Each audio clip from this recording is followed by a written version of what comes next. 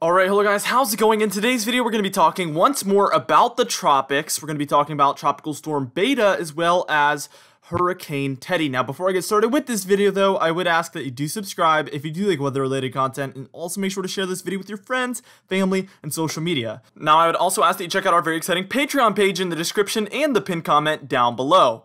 Anyway, for today's comment of the day, I want to know, when do you think we will have our next hurricane in the Atlantic Ocean? How long from now? Let me know why, and I'll be picking one of those for tomorrow's video.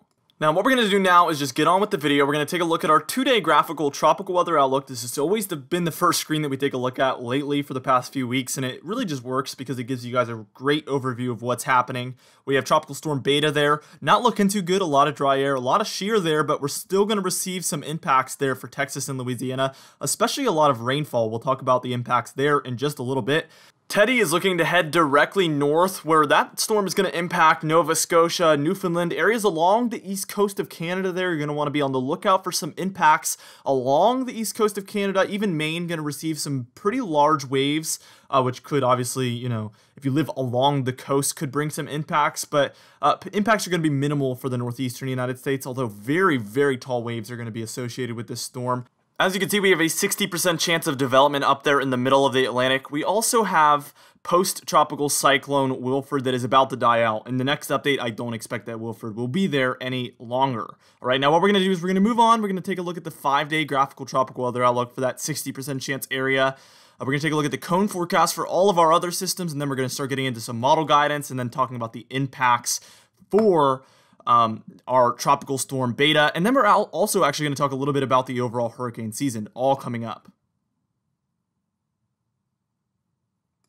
All right, now first things first, here we go. We're taking a look at our 60% chance region there. You can see it's heading directly eastward, looking to possibly develop then head towards Europe. We're going to need to watch that one closely. It's not impossible. We have seen situations like that before. You can see that we have our last update here for remnants of Wilfred, and this storm is definitely expected to completely be dissipated very, very shortly. Here's Hurricane Teddy, expected to be pretty much a post-tropical cyclone by time we're reaching Nova Scotia and Newfoundland there, but still going to bring impacts. We have a tropical storm watch there along the coast of Nova Scotia. We're going to want to watch that one very, very closely because we could see some coastline impact from that one, as well as some heavy rainfall. Nothing major, of course, but still going to be a pretty big nuisance storm. Could bring some actual impacts along the east coast of Canada. Now what we're going to do here is we're going to move on and we're going to take a look at Tropical Storm Beta's cone forecast. Then we're going to start taking a look at the spaghetti model guidance for Hurricane Teddy, the intensity guidance for Hurricane Teddy, and then we're going to start talking about Beta, the satellite imagery, spaghetti models, intensity guidance, impacts, all sorts of things like that.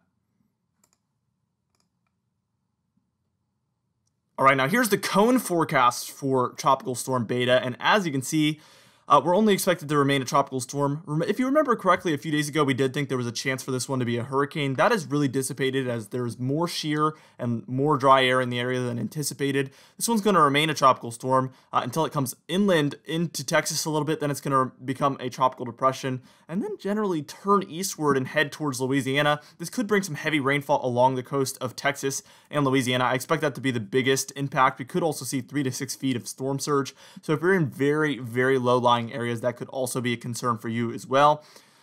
We have tropical storm warnings along all of those blue areas where you can see tropical storm type impacts. Also a tropical storm watch along that little tiny yellow area there along the Texas coast. Now let's go ahead and move on. Here's the spaghetti model guidance for Hurricane Teddy. As you can see, we're expected to hit Nova Scotia directly, and then also Newfoundland going to be hit directly, although we should see a weaker storm by that point, potentially heading towards southern Greenland there. Probably will not be a tropical storm whatsoever by that point. We'll probably just be in a normal low pressure system, obviously, as it heads that far north, but that's pretty interesting. Here's the intensity guidance for Teddy as well. As you can see, we're actually a Category 2 storm right now. We're going to remain a Category 2 at least through the next 24 hours, and then we're going to start seeing a drop-off in intensity. Should be a tropical storm within the next 48 hours or slightly after, and then should be below tropical storm status within the next 72 to 84 hours. All right, now what we're going to do here is we're going to move on, and we're going to take a look at the satellite imagery for our Tropical Storm Beta, then take a look at the spaghetti model guidance for Beta, intensity model guidance for beta, and then also we're going to start talking about impacts. Most likely arrival time of tropical storm force winds, as well as the probability of tropical storm force winds, the storm surge map. We're going to take a look at the total rainfall map, the flooding risk, and then we're going to start talking about the overall season, the sinking and rising air. Unfortunately, I have very bad news in that department coming up. Alright, now here's the satellite imagery for Tropical Storm Beta, and as you can see, it's a very, very small storm. It's just like a thunderstorm there offshore of Texas. This one is rapidly actually regaining its convection, though, which would indicate that we're going to see some heavier rainfall really move on to Texas. Winds are going to be quite minimal, I would say, for the impacts. Storm surge could be slight to moderate, I would say, probably more on the slight side. Unless you're just very, very low lying, I don't think you will feel much impacts from the storm surge. I think rainfall is going to be our biggest factor here. Here's the spaghetti model guidance, and as you can see, it's going to make landfall within the next 24 hours. Of course, we've known this for a while now that tonight it's going to make landfall at some point. And then it's going to curve back eastward, kind of skirt along the Texas coast, and then hit portions of Louisiana as well. Again, still, rainfall is going to be the biggest impact there. So just prepare for some potential for close to 10 inches of rain. Going to be quite minimal there. We really dodged a bullet here. Having that shear and dry air in place really helped out. We're going to have a weaker tropical storm as opposed to a hurricane potentially hitting these regions.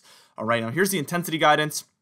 And as you can see, this one is expected to dramatically weaken into, well, less than a tropical storm within the next 24 hours. Most of that is due to the dry air and the shear, but also due to the fact that it's making landfall and isn't going to be over water anymore. So we have multiple things really leading to the fact that this one's going to weaken dramatically, should be below tropical storm status within the next 36 hours for sure.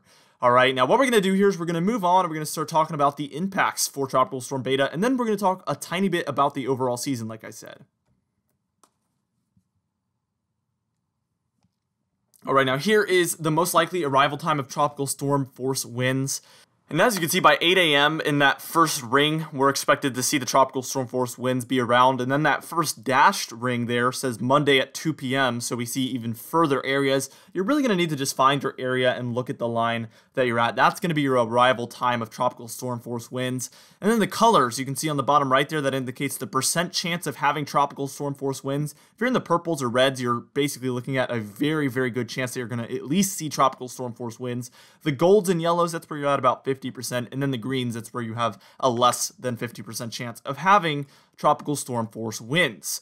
All right, now here's the storm surge map. Again, pretty slight. We have 1 to 2 feet down there for very, very far southern Texas coast. Then we start to get to 1 to 3 feet, 2 to 4, 3 to 5 by the time we're reaching Galveston Bay, and then 2 to 4 feet generally for the very western coast of Louisiana, and then 1 to 3 feet there for the eastern regions there in Louisiana. So again, if you're not really low lying, I don't think this is going to be too much of a factor for you personally. Here is the total rainfall that is anticipated by this storm. If you're in the lighter shade of green, you're at 1 to 2 inches of rain. If you're in the darker green, you're at 2 to 4 inches of rain. If you're in the yellow, you're at 4 to 6 inches of rain. If you're in the oranges, you're at 6 to 10 inches of rain. Again, those areas are going to be possibly approaching 10 inches of rain. And this is actually really good news. We originally were anticipating to have 10 to 15 inches of rain possible for some regions. That has really dissipated to this point, which is good news for the flooding, obviously, to have less rainfall going on. Here is our chance of flash flood, and as you can see, we have a marginal 5% risk within the green area, a slight 10% risk within the yellow region there, and then we have a 20% moderate risk of flash flooding within those 2 red regions. So for the portions of Texas coast and then portions of eastern Louisiana, obviously some of these regions have seen a lot of rainfall recently from some other tropical systems, so this isn't the best timing in the world, but I think that since we're expecting some minimal amounts of rain, 6 to 10 is pretty minimal for a tropical system. It could have been a lot worse, so I generally think that's good news overall. Let's take a look at that overall season, like I said, real quick. And this is today, September 21st. I can't believe we're almost to October. It feels like September was just the snap of a finger. We have sinking air in the Atlantic, and again, I've talked about this all season. This is very, very bad for tropical development. We've had some recently, but really it could have been more. We have sinking air overall in the tropics. Now, that's the good news.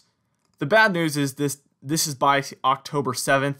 We get the greens back. We get the rising air motion throughout all of the Atlantic, and that's going to lead to a spike in tropical activity if this is the case. We still have the very warm sea surface temperatures.